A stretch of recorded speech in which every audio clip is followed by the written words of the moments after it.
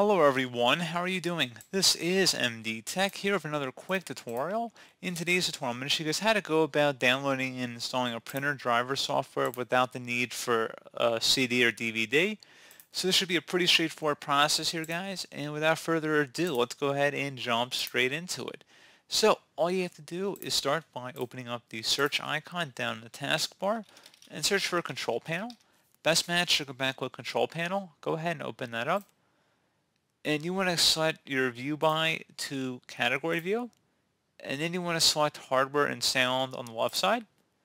Select where it says devices and printers over here on the right, and then you want to select where it says add a printer. Just go ahead and left click on that. So if you have your printer turned on, I'd recommend making sure it's turned on and seeing if it will be detected in here. So again, make sure Wi-Fi is already connected on the printer. If you have to enter in your Wi-Fi credentials on your printer, enter them in before doing the scan, or if you're using an actual physical cable connection with your printer, make sure it's plugged in here because it's actually going to be scanning for your printer device. So definitely something you guys want to take a look at. And you can see it said no devices found, which is fine. So if you're unable to detect it this way, you can also go onto the manufacturer's website. So it doesn't really matter what manufacturer it is. So let's just say it could be Epson, Canon, Brother, Xerox, that sort of thing. I'm going to search for Canon printer drivers. I'm just going to go ahead and search for that.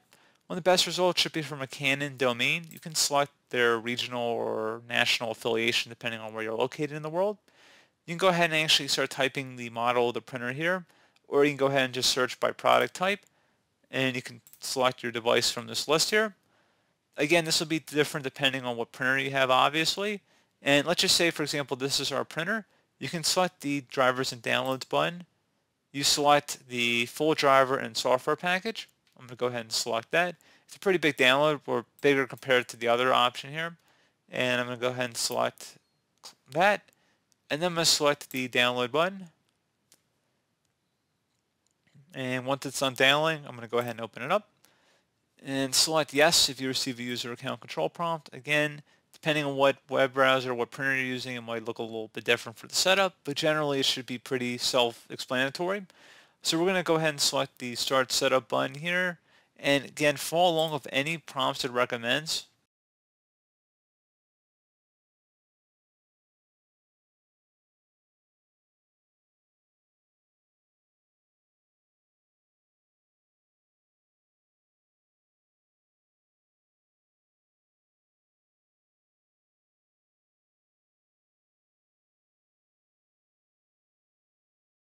I will have to agree to an end user license agreement.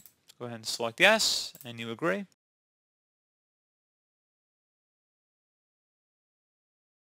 Again, make sure printer is turned on or follow along with whatever it recommends on your screen.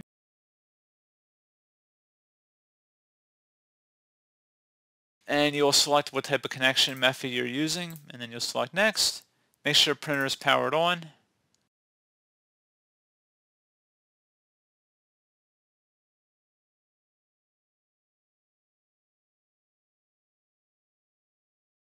And just go ahead through the process here. And if you're unable to connect, we can also just set it up later as well. And just go ahead and finish up.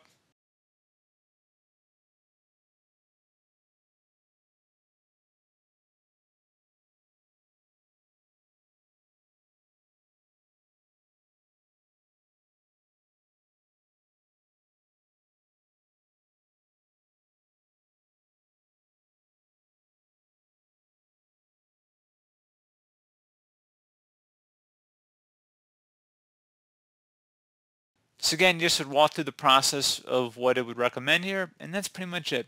So pretty straightforward process. Do hope I was able to help you out, and I do look forward to catching you all in the next tutorial. Goodbye.